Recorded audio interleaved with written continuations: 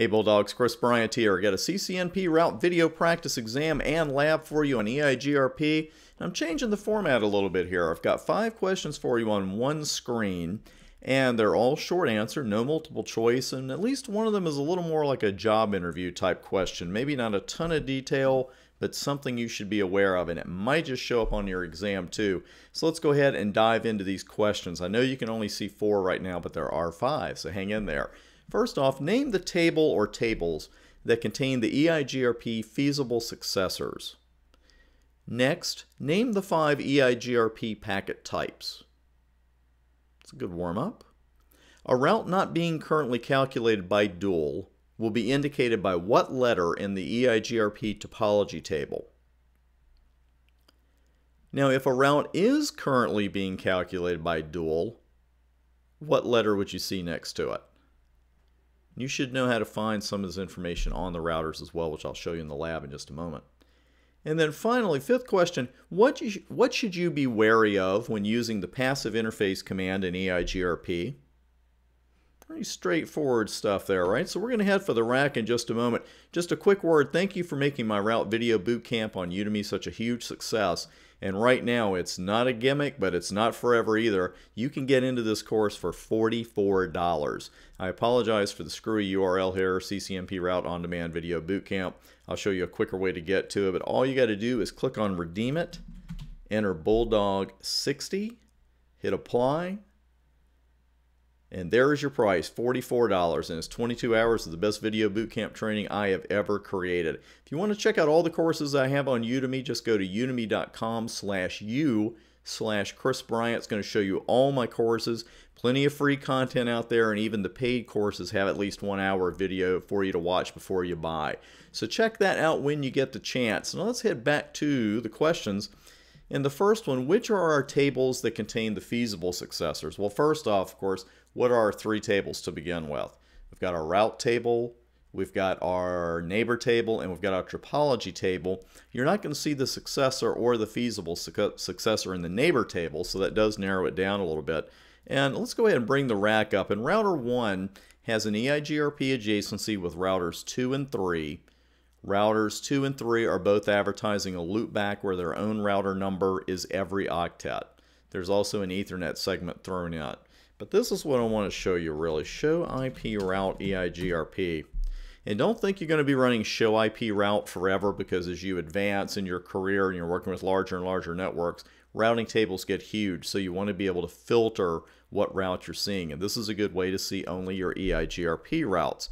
Now you'll notice there's 1 entry for the loopback on router 2, 1 entry for the loopback on router 3, and then 2 entries for this particular network. And you'll notice it's because we know the metric is exactly the same. But if we run show IP topology EIGRP, can't believe I did that. Let's try that. Show IP EIGRP topology. What you're going to see then are 2 entries for the loopback on router 3, 2 entries for the loopback on router 2. And you'll notice it does say 1 successor. That's because your feasible successors are found only in the topology table. Your successors are found in 2 tables. They're found in the topology table and in the route table. And again, let me just go all the way here with neighbor. And they're your neighbors, but you're not going to see any information in there about successors or feasible successors. Now, the routes not being currently calculated and being currently calculated by dual. Let's bring the rack right back up. And you're going to see here in the topology table P for passive, and you'll notice that all the routes in the table right now are passive. That means that they're stable. They're not currently being calculated by dual. When a route goes active, that means that basically, usually what causes that is a successor is lost, there is no feasible successor, and dual has started the query process trying to get another entry for that lost network.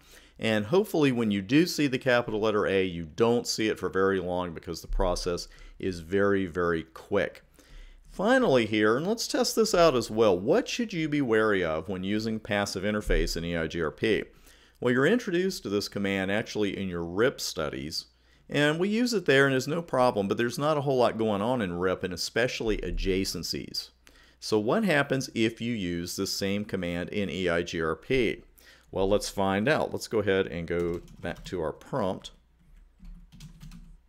And this one, even though the command actually mentions the word interface, you actually put it in under the router process. And serial 0 we could see over here is the interface being used for the adjacency. So when we make that passive, you're going to see a couple of neighbor changes immediately, and they're not changes for the better, because what you see is that they are down, and it even says interface passive. So the router is even telling you what just happened. So if this ever happens to you, all you got to do, first remain calm. That can be the hardest part when you suddenly start seeing adjacencies fall. And just repeat the command, but put no in front of it. And let's see if our adjacencies come back up here pretty quickly. Let's stick around for that. Okay, not yet. Think we need to do anything else? Because not everything happens immediately. Do we need to reload this router, you think? Not there yet. It went down pretty quickly. What do you think? Let's go down to routers 2 and 3.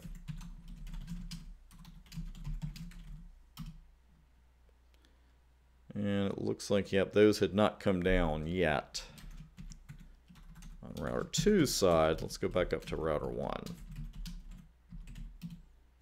And there we go. So you can see they just come up 8 or 9 seconds. So they didn't come back up immediately, and that's something to be aware of as well, because when you put passive interface on there, you know, they went down within 2 seconds. But when you bring the interface back up, it can take more than 2 seconds to get that done. Thanks for taking today's CCNP route video practice exam, and as always, thanks for making TBA part of your CCNP success story.